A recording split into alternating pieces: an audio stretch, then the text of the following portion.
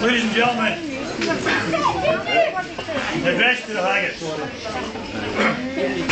Fair follow your own sonsie face, great chieftain in a pudding race. When the ma you've taken your place, pinch, crate, or tail. Wheel, are you worthy of grace? Lang's my ear. Grown in trencher ere you fill. Your pugdies like a distant hill. Your peen would help to mend the mill in time of need, while through the pores the dews distill, like amber bee. His knife, see rustic labour dick, and cut you up with ready slick, trenching your gushing entrails brick, the coney ditch. Then, with a glorious sick, warm reeking, rich. Then horn for horn they stretch and strive, heel to the hindmost stony drive, till all their wheels swelt kites belive or bent like drums. And all good money, it's like to arrive. Be thanking, hums. His air a Irish French ragout. Or olio would stew with sewer fricassee would make a spew with perfect scunner. Looks down sneer with scorn for you. It's sicker than it. Fair devil, see him ere he's trash. He's as feckless as a winter rash. His spinal shank and get whiplash. His knee and it. Too bloody flutter field to dash. Ah, how unfit. But mark the rustic haggis Phab. The trembling earth resounds his tread. Clapping his wally never blade, he'll make it whistle. And legs and arms and heads he'll sned. Like taps and tussle. But ye powers, who make mankind their care, and dish them out their bill of fear. All Scotland wants me skinking wear it, jouts and luggies.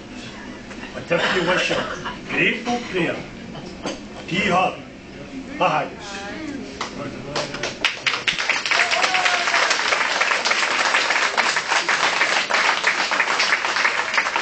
So ladies and gentlemen, we'll go and lift your glass, and the toast is the toast to the haggis.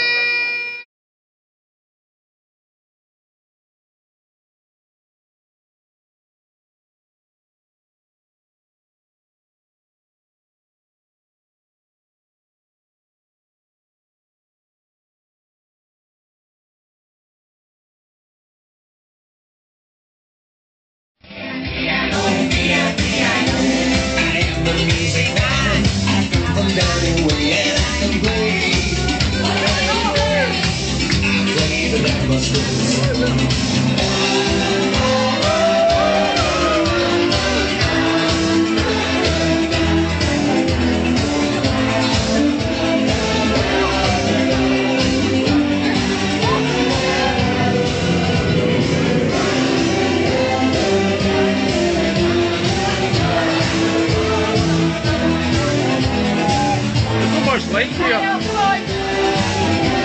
Too much light.